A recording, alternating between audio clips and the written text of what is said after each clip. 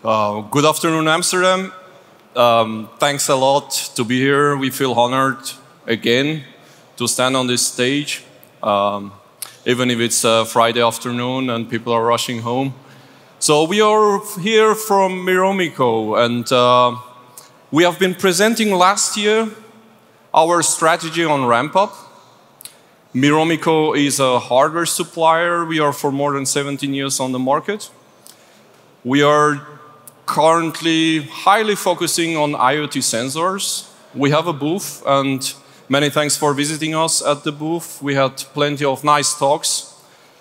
While we were talking last year about how to make the first 10,000 sensors, well, in 2019 we have been producing and selling about 50,000 devices. Currently, we are planning our 250,000 devices. And it surely comes with problems and challenges. And that's one of the reasons why today we will be talking about automated testing. Hi from my side as well. I'm Alex Raimondi. I'm the Director of Embedded at Miromico. I'm also co-founder of Chipping, where we also face the challenge of bringing a golf ball into the market with Bluetooth. We started this year with a series of 5,000, and by end of year we will be ramping up into the range of 50 to 100,000 balls. So also there we face the challenge, and I'm happy to provide a solution or our strategy how we can tackle down those fast scale-up in IoT. My name is Shekep Fateh. I'm, as you heard, responsible for the business development at Miromico. And, well, I have a profound background in microelectronics and currently pushed more and more into the business.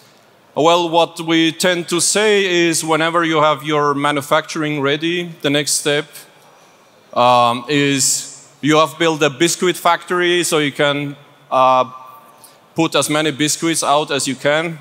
The next step is actually to build sales channels and sell as much as you can. At Miromico, just in order to give you a quick background on refresh, so Miromico is for more than 17 years on the market.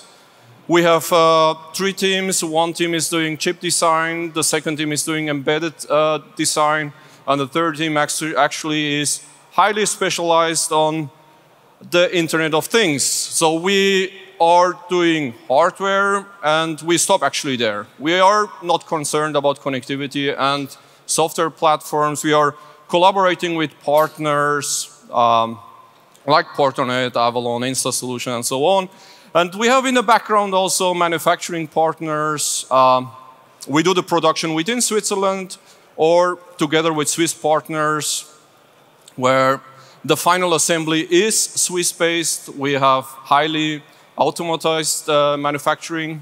We are price competitive. And we have devices, around 10 of them are going into mass production.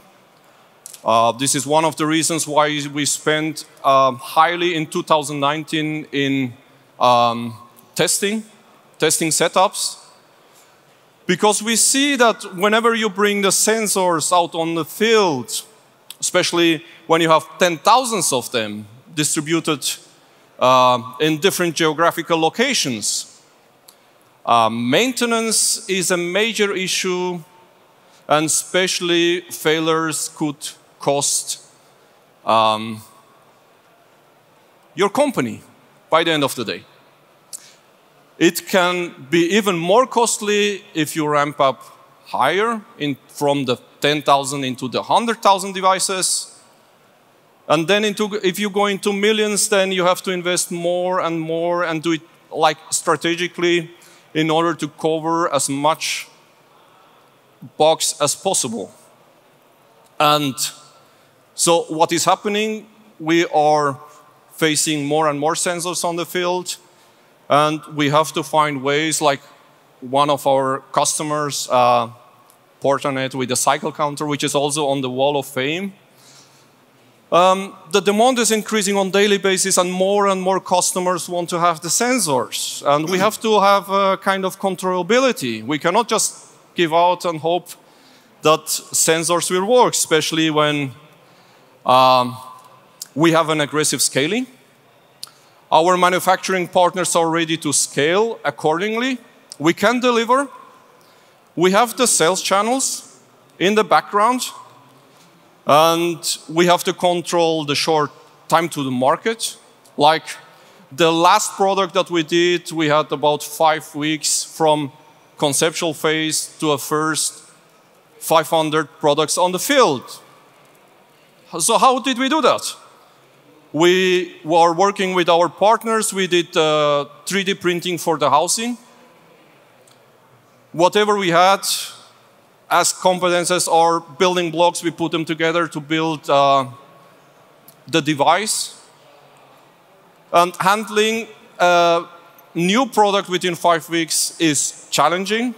And then from 500 to the first 10,000 unit production tests. And especially since over-the-air update is not given yet, we have to make sure that whatever goes out will survive, especially when we are promising our customers 10 years of battery lifetime. We give them warranties.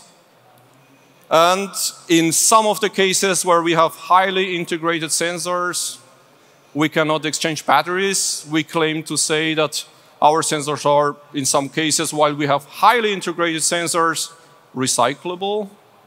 So these kind of issues we have to foresee and plan properly and also act properly. Take responsibility whenever something happens on field. And the total cost of ownership by the end of the day needs to be reduced.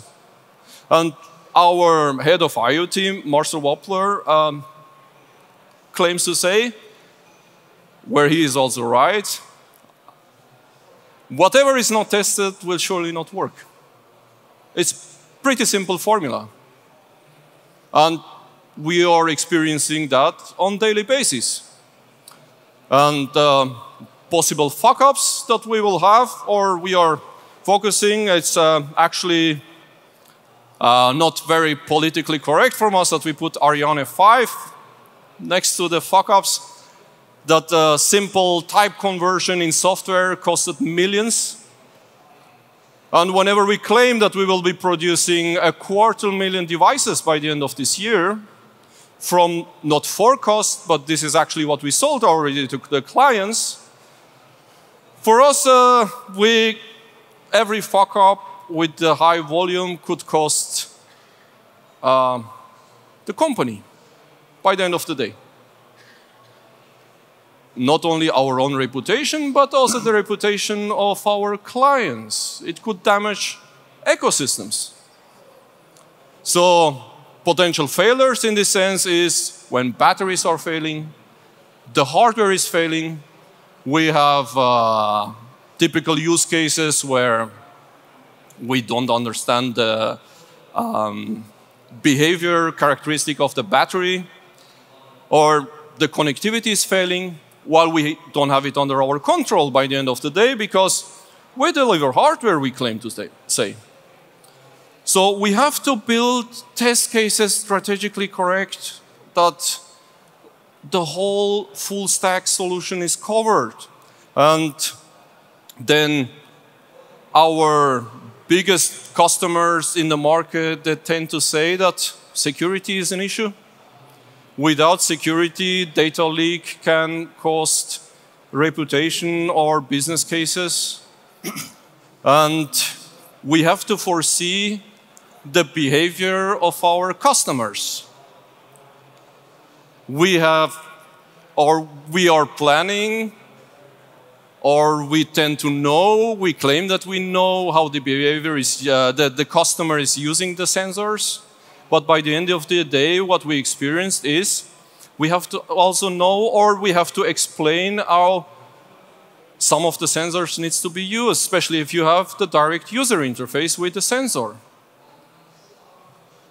And warranty is one of the issues. Everyone wants to have 10 years of battery lifetime and warranties. So it means we have to understand each kind of failure in the field. So all that said, what can go wrong on the field?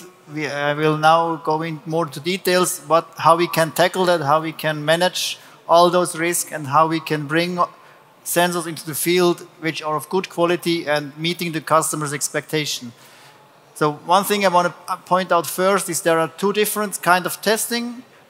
We see design verification versus product testing. Product testing is what we do in the production when the device is actually finished in the development, and it's just about creating identical copies of the very same device just to bring it into the field. I will focus more on the design verification, which means to make sure that the device and the system can fulfill all the requirements and is working as expected, and the device can handle all the environmental conditions and all the cases it will meet on the field. In production testing, we just then verify that every device is actually built as it should be, and it's also using the right software, and it's just ready to be shipped to the field.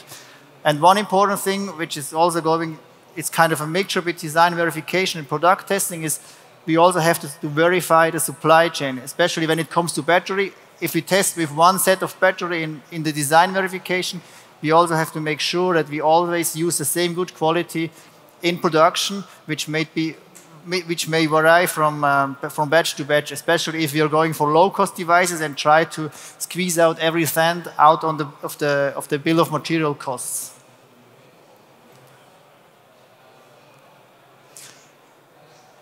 So how should we tackle the systematic testing of IoT devices? So there is a huge risk of it's calling for a thorough testing of the devices in the hardware. We cannot separate testing of the firmware and the hardware. So we need to combine everything together, and we need to make sure it's tested under conditions it will meet on the field. We need to do automated testing because there is a lot of effort behind it which cannot be done manually. So we need to test over a certain amount of time. We need to press buttons over a long time because we are expecting sensors to live in the field for 10 years. So if we press the button every day once or twice, so this is quite a lot of pressing we would have to do, and we cannot scale that up in a manual manner. So we are using the same, or the concepts we are using from a software development, which is kind of continuous integration and also extended to hardware and firmware testing as well. We realize it's very important to also include the connectivity. It needs to be included in the testing, and this means not only with one, for example, LoRaWAN network server, we're talking about LoRaWAN specific sensors. We also need to integrate, for example, with TTI, with Loriot, with Actility, and all possible network servers out on the field, because it doesn't mean, if it's work with TTI, it might not work with others, or vice versa.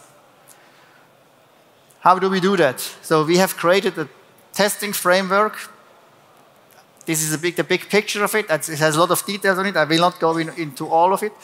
So we're starting with a more or less common build server where we test our daily builds. We run all different combinations and variations over on a build server just to see if everything is compiling. So this is kind of preventing somebody checking in something which is creating conflicts with someone else. What we created additionally on top of that is we are connecting the hardware to the continuous integration, which means we flash the firmware into the hardware. We have actual hardware devices in the production setup, in our test setup, where we can flash different versions of firmware. We can communicate with the devices either using a serial port connection, or we can also interact with GPIOs and other mechanical actors. And the third part is we are also connecting them using a LoRaWAN network server of different flavors, different brands, and also connect those inputs and outputs into our testing system. On the build server or on the testing server, we have what we call a pipeline. It defines our test structures. The test is split into different test steps, and each step or the steps or the pipeline is in different phases, and each phase has some different steps. The phases are running sequential, and the steps can run in parallel. So we can have different firmwares running on different devices at the same time, all to bring down the testing time in total. And of course, it also gives us the overview or the insight of if something goes wrong, at what step, in what phase it's actually failing, so we can narrow down that or bring down the time to actually identify the error or the mistake and fix it. To realize all that, we had to create our specific hardware test setup. So we base it all on a low-cost NanoPi, which is a quite good performing small Raspberry Pi variation. We have created continuous voltage and current measurement system. We have automated firmware downloading. We can interface with the devices, and we can also connect to the LoRaWAN network server system. And we have a dashboard and database to store data and visualize data. A little bit more into the details, what our system is capable of. The test system is not just a simple one NanoPi device. We have a few hundreds of them in a testing setup, which means if the test setup needs an update, we need also to be able to push that update into the test system in a very easy way. So we have automated distributed update of the testing system. We have created a low-cost current and voltage measurement. We can measure the device current into a resolution of down to 5 microamps, up to 300 milliamps, which is needed for IoT devices, because every one of you knows there is quite a high dynamic range used. Of course, we cannot verify the device down to the microamps, but in the testing system, we just want to know if the device is below a certain limit, or if it's going into an area like 20, 50, or 100 microamp where it shouldn't be. Of course, we can also measure the voltage, for example, for battery monitoring with a resolution of up to 16 bits. Update of the device firmware, UART connection, and also integration with many mechanical actors I also already mentioned before.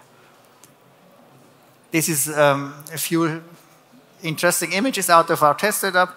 On the left side, we have a test rig where we connect all the NanoPis connected to the hardware in our test network.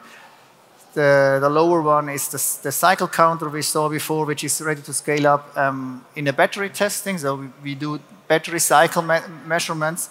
And the third product is our post-home button, which is already in high production, where we had to test button pressures and actually guarantee, or in the end, to be able to guarantee the lifetime expected by the customer, which should be 10 years.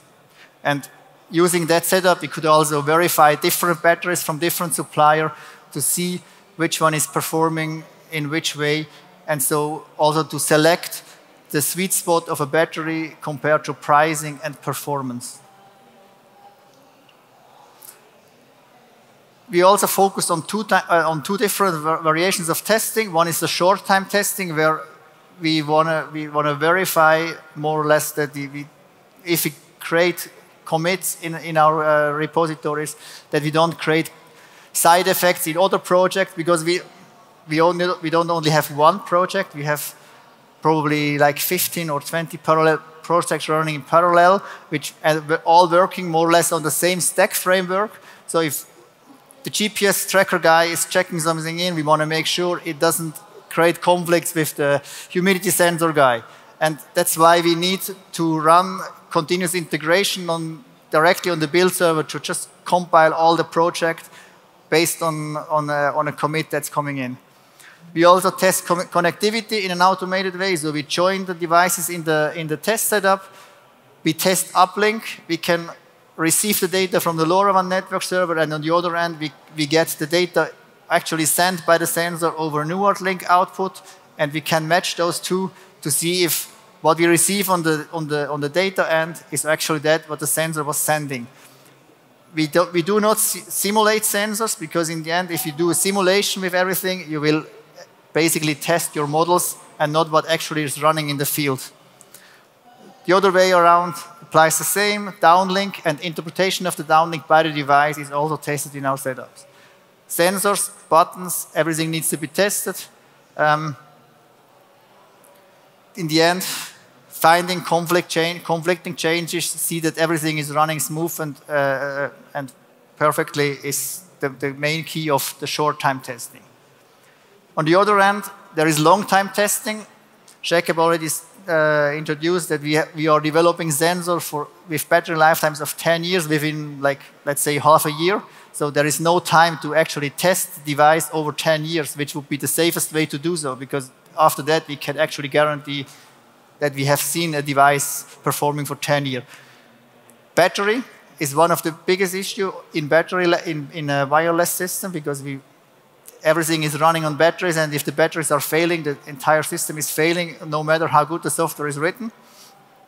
So we are doing battery measurement tests. We are cycling the batteries, but we have to make sure that we do that in a way that we don't create false negative results, because if we stress the battery too much, it's not what we see on the field, because there the situation might be a little bit more relaxed. Of course, we can also do battery lifetime calculation, and we use both of them, the actual long-time testing where we stress the device, comparing with what we do in calculation to see if the results are actually matching. And of course, there will be some overhead in the end, and just to find the pricing sweet spot. We try to simulate real user scenario. We also try to introduce some randomness into the test, because no device will be used in a very autonomic way or automated way in the field. Users sometimes behave crazy. You don't know what they do with the device. We have button device where we don't expect users to push the button for 10 seconds, but we found out it's happening on the field. So we need to make sure that this will not create any issues, and we can do that with some specific test case to see how the device would react on certain behavior of the user. And of course, we can do constant current or continuous current and voltage monitoring on the device. So we can see that even if a slight software bug, which would be probably go undetected, will not bring the device into a stage where it's not using its expected 1 or 2 microamps. If it could be that the software will remain in a state of higher current for a longer period of time, which would create the battery to fail in the field much earlier. So with long-time testing, we try to catch race conditions based on timings, also based on interaction with the network, LoRaWAN network server, and of course the general stability of the device and of the hardware. Automated testing will of course create a lot of data. So having many data, you will not see the tree because of the forest. So we have to find a way how to analyze data, how to probably also create alarms based on data. So we have created a dashboard. We have a database. We store the data over a certain amount of time, just to be able to look into the details and also find issues. We have implemented automated analysis, so we can create triggers. We can define rule chains on behavior of the sensor we expect, or in some certain test case, we can actually define what we want to see and how we expect the sensor to react on a certain action we bring into the test.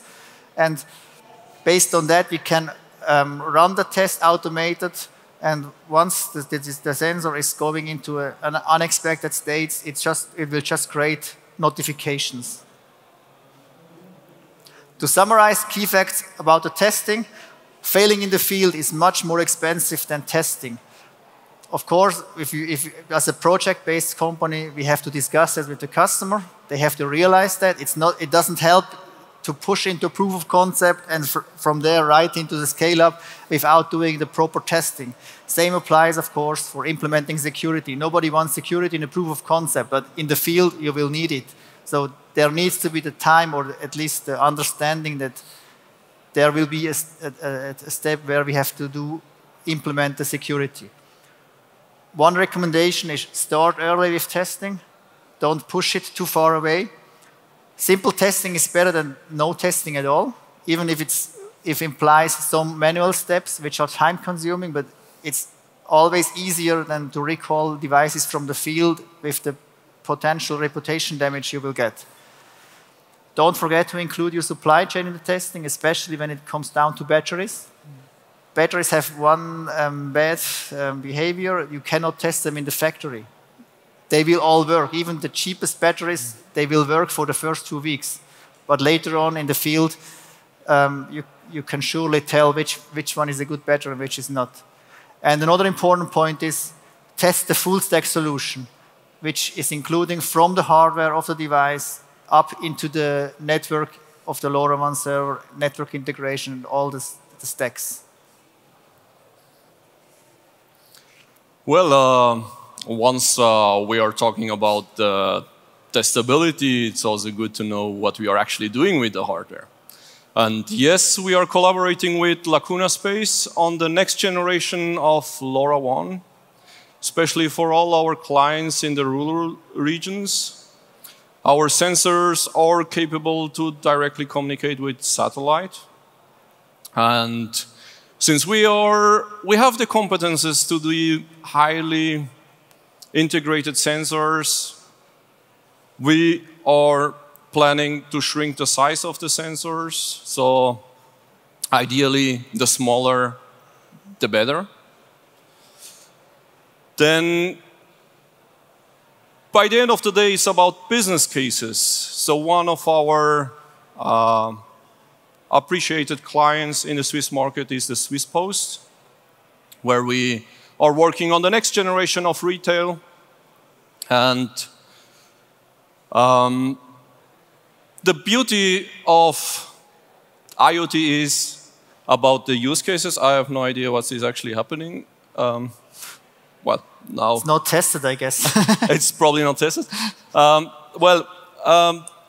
We are fortunate in the Swiss ecosystem to have our national communication provider, Swisscom, that is providing for us a national LoRaWAN coverage. At the same time, we have the Swiss Post investing in new technologies where we have beautiful use cases. And yes, we have the smallest LoRaWAN module, which we'll launch today here. And we will be giving out for our alpha clients starter kits with the new module is not anymore based on the SD microcontroller. We are diversifying our portfolio of products with also Renaissance and Maxim. And at the same time, since we see a huge potential in South America, we are organizing with our partner Comsesa the biggest LoRaWAN conference in Ecuador, Guayaquil, where we will hopefully see a lot of you guys again, where we will present newer technologies, but also technologies dedicated for that market. And as we see, there are potential of millions of new business cases. So thank you for your time and your attention.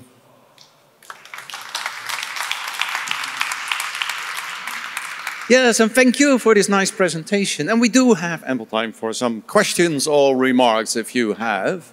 For Miromico. Anyone? Yes, over there. I come over. Oh, you're much closer, so start here if you don't mind. Actually, you always have a question with each presentation, don't you? Hello. The new Maxim-based module that is announced today, is it available for customers to buy? Sure. After the embedded world, it will be available for customers. Our supplier and distributor partner is actually Afnet Silica, and we will provide our technologies through our distributor. There was a question over here. Somebody, oh, that's you, yes. I'll get to you later on. Yeah, hi, my name is Thanasis from Abo Sensors. Thank you very much for your presentation. I was really interested in the testing part because at our company we say we face the exact same problems: current consumption, continuous integration, testing. Wouldn't you be interested in opening your solutions? Because I guess more people have these problems. You need to know your build is running. You need to know that its current consumption is very low and it has some basic communication. We do that as well, but every time you have to write your own software. So, Open as default, right? huh? Open is default, right? Yeah. So it would be nice if you could open it. Or would you consider it as a byproduct?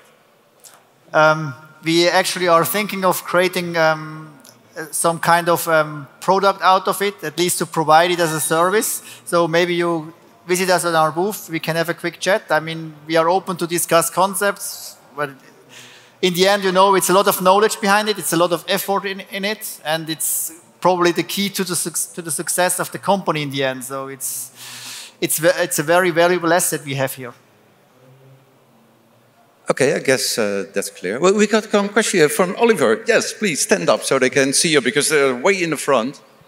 So again, a question on testing. So you mentioned that when things go bad, it can be a real catastrophe. So with your testing, how many times did you save your company? I don't know, we saved the world many times, but we know that we had issues in which we only found in testing. So mainly this is kind of all linked to battery issues. We can do battery testing, and at some point we just see that the devices are hanging in some special conditions, especially in LoRaWAN. You don't write everything from scratch. You have the LoRaWAN stack is coming from one side, and sometimes you also copy device drivers together. There is also the errata sheet of some of the microcontrollers, which you have to read thoroughly at some steps. So all this together, and not everything made by yourself. So at least, I mean, testing is worth it, and we never go out into the field without tested devices. I have to say, well, we have very patient and good clients. And one goal of IoT is the close collaboration between us with the clients in order to have also direct feedback from the field and learn with the client on the use cases. Any other questions or comments, remarks, theories, jokes? Anything you want to share? Oh, okay, thank you. You mentioned the Lacuna project as, well, it's of course a cool project, but not really big in size. But then again, putting your chip out in space, isn't that a test in itself? I mean, putting it to these high altitudes, do you get test results from them? I mean, it's a very unique situation where it's used. Okay, this part is exactly what the Lacuna is providing. We do the sensor devices on Earth. So they have the knowledge and they do the testing for whatever goes into space. Of course, they will have some kind of testing facilities as well. Because once on a satellite, you can never get it back. Yes. What kind of unique results do you get from a project like that? We get a lot of attention from that. We know that we can tackle a lot of use cases which wouldn't be possible with just ground infrastructure. Or, I mean, it's in the end, it's total cost of ownership. If you have to bring up infrastructure, for example, to monitor a pipeline, it's just too expensive and you will never do it. So I think Lacuna is opening a lot of doors for those kind of use cases. Yeah, the final frontiers. You have anything to add to that? Well, by the end of the day, what we claim to say for our clients, if you have a sensor without connectivity, it's worthless. So for us, customer satisfaction is the highest priority, and we are fortunate to have this collaboration with Lacuna Space, that they enable the connectivity, especially for the clients that do not have the possibility to distribute gateways around the environment. And I think it will also be a key component for what we do in Ecuador or in Latin America, because their infrastructure is even, I mean, here in Switzerland or in Europe, we are very fortunate to have this kind of connectivity. We have telecom companies or TTN to invest in network building up, but over there is green grass. They have nothing, and they have the use cases, and we can tackle them with a system like this. Yeah. Okay, well, thank you very much. Thank you. Give a big hand Thank you. to Alex, Raimondi and Shagab Fateh from Miromico.